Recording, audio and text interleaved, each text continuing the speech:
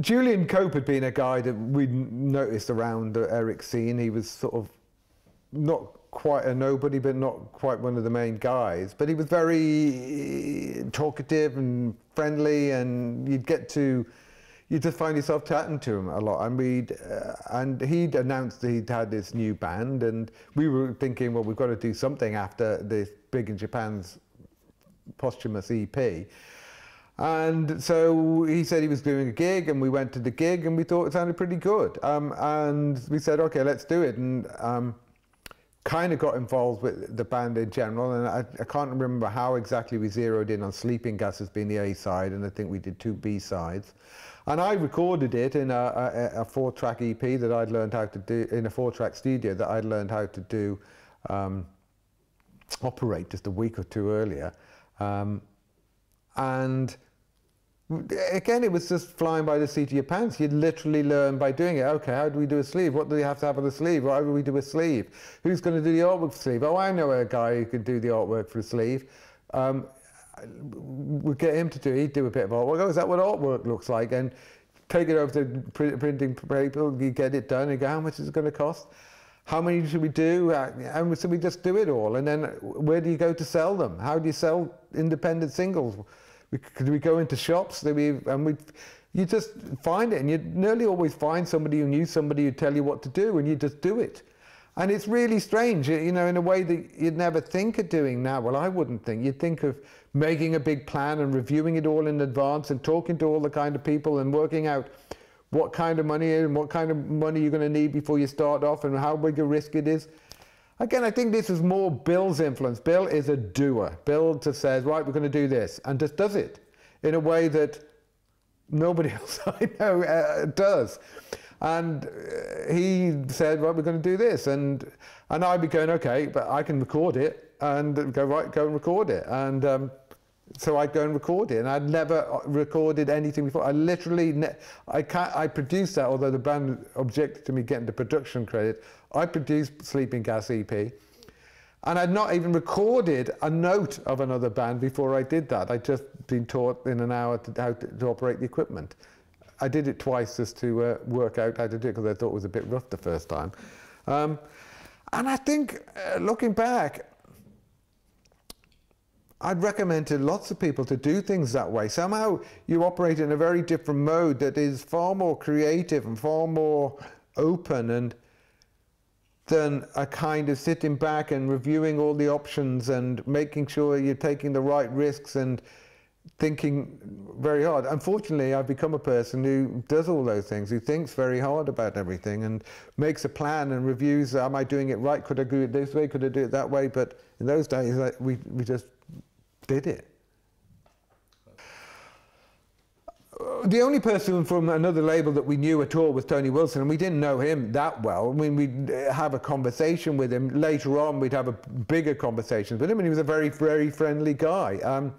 But you've got to remember, he was a famous person in Merseyside and Manchester and Liverpool because he was on the telly all the time. He'd had a sort of new wave, come punk, late night music show.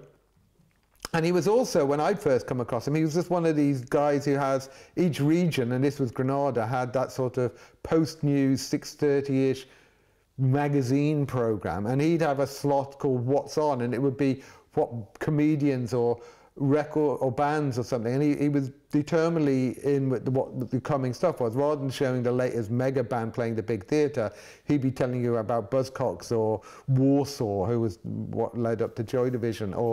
So he was this big guy from the telly who wore suits and stuff like that. And so when he turned up at Eric's and you'd see him, you'd be quite daring to go over and talk to him. But later on, when they had Joy Division, we had the Teardrops and Bunnymen, and we were doing quite well, and we did a little mini festival together. And we played with Joy Division quite a lot, and we played over at the Factory Club before they even had the Hacienda opened. They had this, they'd taken over some old club and called it the Factory. We played there quite a few times with the Bunnymen and the Teardrops. And so we got, but Bob Last, I think I bumped into a couple of years later, you know, when he was out with the Human League, and various others. You just didn't meet him. You were just busy getting on with your own thing. you kind of had, there was this supposed, I mean, I was always very suspicious at the time that you always have a kind of the dogma of the age, the ethos that's supposed to be what you're all about, which is do it yourself and being against the big corporate man. And certainly I think there are others who believed in that, but I was always very suspicious of this bandwagon jumping of today, you know, this year's set of guidelines, of ethical guidelines, and this is what you're supposed to get worked up about. And there was a certain amount of that going on, but essentially I kind of thought that we were just trying to be as good as a big record company. And because, again, nearly all the great records I'd ever heard had come from big record companies. The Beatles, the Stones, the Doors, okay, the Doors were from, David Bowie was on a very big record company, and they made fantastic records, and nearly every band that you'd loved had come from big record companies. So I had nothing against big record companies. I didn't even think about capitalism then. I just thought about how the hell are we going to make a next record that doesn't bankrupt us, and to make it good, and make the band play to a bigger audience. In those days, you'd do a gig in Liverpool and you'd play to 100 people, and you'd try and set it up so the next time you played, you'd be playing to 200 people, and the next time you played to 300 people. And then you'd go to Manchester and you'd pay to 75 people, but you'd try and make it so you were doubling that next time you went. And that was all you were trying to do, and get on the third on the bill on some gig in London and hope that there was 75 people in the audience to see you because you were third on the bill at a 1,000 capacity venue, and we'd be doing things like that. And so you were just desperately trying to figure out what's the next step we should be taking. We've got this offer, we could do that, what should we do? And muddle on through. There wasn't a time for an ethos or an ethic or a political position on it. Copy formed a band at one point called the Nova Mob that was dedicated to trying to get Big in Japan to pack it in. I don't think they did anything else. I've still got a T-shirt that's a Nova Mob T-shirt, some things that they printed up individually. And they had all kinds of things, and they tell me about it all after the event, but it was more stuff that they'd come up with in their own bedrooms and over a cup of tea, and they'd rarely do a gig. I don't even know if a Shallow Madness did a gig. But there was the Crucial Three, most famously, which was Wiley, Mac and Julian. But again, I don't think in fact, I'm pretty sure they never did a gig. And that was what I suspect they would have carried on doing for a year or two if Zoo hadn't come along. It might never have, and we suddenly happened to pop up and say, okay, this month's incarnation, we're going to take it and keep it going and make it get bigger and bigger and bigger and bigger and bigger. Because of the slightly weird way that I stepped in to fill in when Paul Simpson, the original keyboard player, left, and although there was a brief period when another guy, Jed Quinn, came in on keyboards, and then I kind of angled him out because I decided I liked being in the Teardrop a bit more and wanted to carry on playing with them. And I was in for most of 4 years. On and off. So it was really strange that we were the record label and we were the producers and they were the managers, Bill and I, but I was also in the band. And so it did start becoming that the Bunnymen was much more Bill's, because it became stranger and stranger for me to turn up at a Bunnymen meeting as their manager when I was the keyboard player for the Teardrop Explodes. And although they started off very, very close together, and we'd done most of the first dozen gigs, I think, were the two bands together, the Bunnymen had put a single out a few months after the Teardrops, so were kind of perceived as a little bit behind the Teardrops in size, were very miffed to be constantly the support act. But in those days, they didn't have enough equipment between the two bands to do 2 gigs on the same night in different places. They were mainly using a lot of my equipment, and I think there was 1 drum kit between them all, although the Bunnymen didn't have a drum kit, a drummer at the original.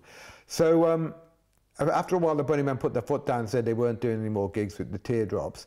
And that, I think, was the beginning of a slight divergence. Suddenly it went from being all mates in this wild, wacky new adventure together, isn't this amazing, to, hang on, you're our main competition now. And then with that happening, and it wasn't a big deal or a big thing, but it was definitely an undercurrent that was getting bigger. that it became weirder for me to suddenly turn up at a Bunnymen meeting and start pontificating on what they ought to be doing when I was the keyboard player for the Teardrops. But for a while, Bill was equally managing both.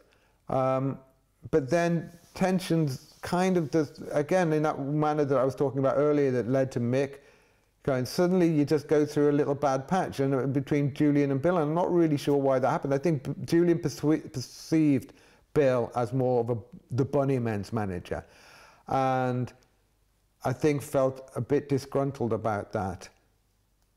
And Bill, and they just drifted apart, and suddenly that snapped, and I was left on one side, hardly dealing with the Bunnymen, apart from when I bump into him socially and we were all friendly, but just feeling a bit, you know, if you're off touring for a month with the Teardrops, you can't suddenly turn up and pick up and you haven't been in the last half a dozen meetings with the Bunnymen.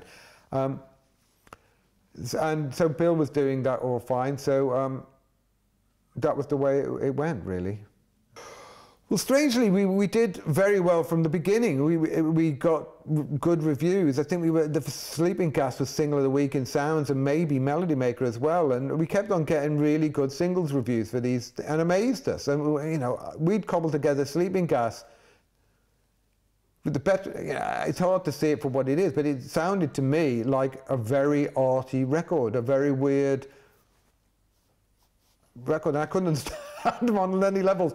It is just going, everybody seems to, but that's often the way. Sometimes you just do stuff instinctually and it's the right thing to do. Your instincts are right. You've been in the right places. You soaked up the right spirit of the times, right?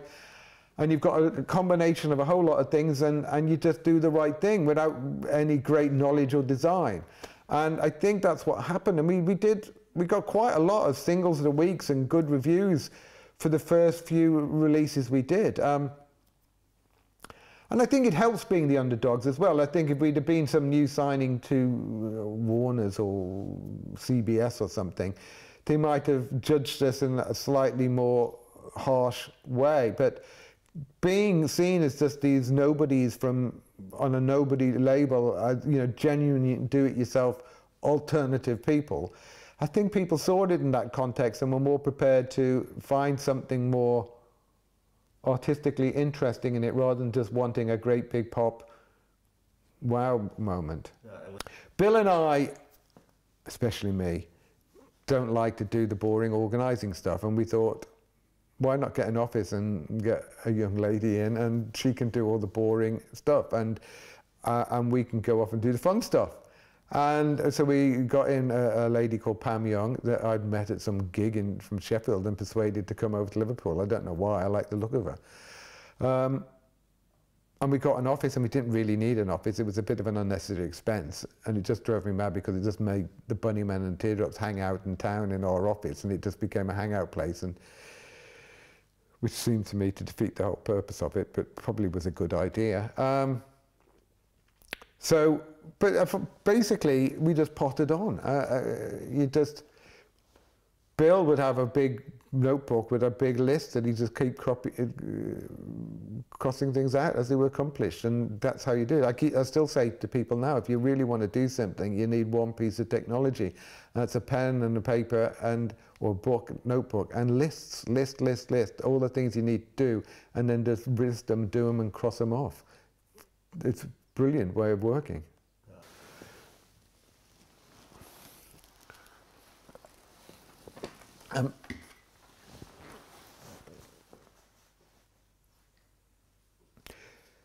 Before we get onto that, I'm going to talk about Treason, because Treason was the third Teardrop single, and we roped in Clive Langer, who Bill knew, who's been the guitarist and kind of creative leader of Deaf School from Liverpool.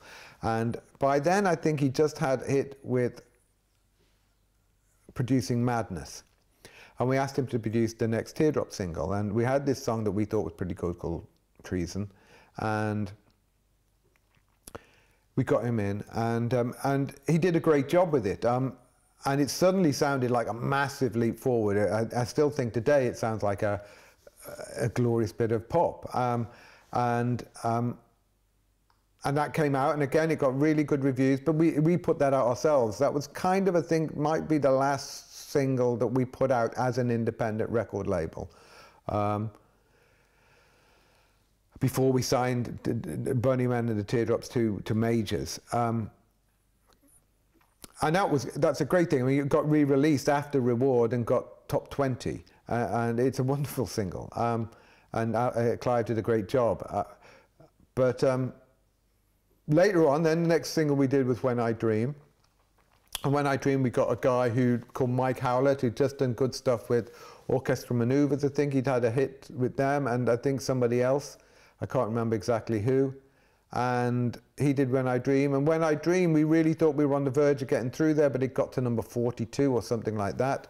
And we were all very disappointed with that. And I think it was just at that point that we decided that Mick left. And I think that was a really sticky time for the band, because we really thought, because again, one of the things that, again, most people forget is that most bands, by this time there was, you know, practically every month there seemed to be more indie labels springing up and more bands on indie labels in all the cities.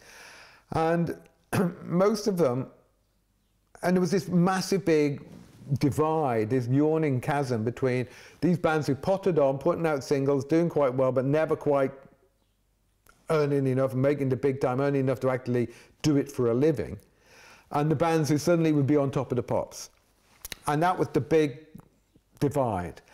And we had to cross that divide. And one of the things about signing to a major record label is they're only interested in bands across that divide, and they thought we were those kind of bands. And we wanted to be those kind of bands. We didn't want to be a band that only some anorak would remember us in 10 years' time. We wanted to be a band that had been on top of the pops, had been in the charts. And we wanted to be the Doors, we wanted to be the Beatles, we wanted to be the Stones, we wanted to be as big as we could get.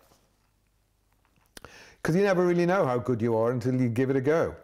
But When I Dream came out, and it just didn't, yeah, and we thought that was a really poppy, great song.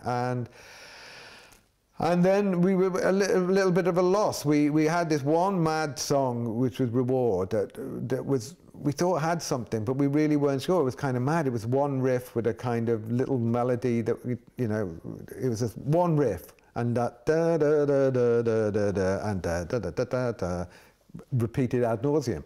And we said we didn't really know what to think of it, and we went in with Clive to record it, Clive Langer, and we thought it sounded pretty good, and we got some great sounding trumpets, and it was my idea to take the riff and just put what they call the soul beat on it, which is boom boom boom boom boom boom boom boom boom boom boom boom boom boom boom boom.